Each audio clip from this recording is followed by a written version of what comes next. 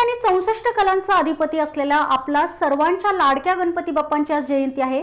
बाप्पांच्या जयंतीचं औचित्य साधून दगडूशेठ हलवाई मंदिराला फुलांची आरास करण्यात आली आहे। श्रीमंत दगडूशेठ हलवाई सार्वजनिक गणपती ट्रस्ट आणि सुवर्णयुग तरुण मंडळाच्या वतीने गणेश जन्म सोहळा बुधवार पेठेतील दगडूशेठ गणपती मंदिरात आयोजित करण्यात आला होता। शुभांगी भालेराव यांनी गणेश जन्म सोहळ्याचं पौराहित्य केलंय। अभिजित बहिरट यांनी सपत्नी गणेश जन्माची पूजा केली आहे।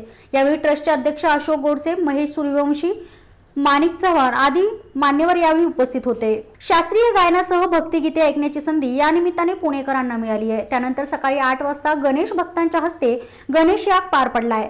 यामध्ये अनेकांनी सहकुटुंब सहभाग घेतला होता। दुपारी गणेशाची मंगल आरती देखील करण्यात आली आहे। मंदिराला फुलांसह आकर्षक विद्युत रोषणाई करण्यात आली आहे। पुण्यासह देशभरातील विविध ठिकाणाहून आलेल्या गणेश भक्तांनी बाप्पांच्या दर्शनासाठी गर्दी केली आहे।